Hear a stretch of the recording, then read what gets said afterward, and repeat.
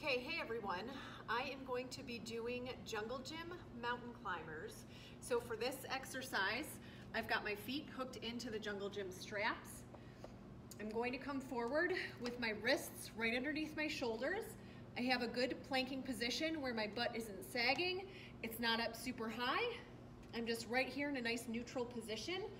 And from here, I am going to draw my knee toward my chest and then bring it back and draw my other knee in. So I'm keeping my core nice and tight as I do this. I'm pressing my fingertips into the ground in order to alleviate a little bit of pressure from my wrist. And I'm just going back and forth.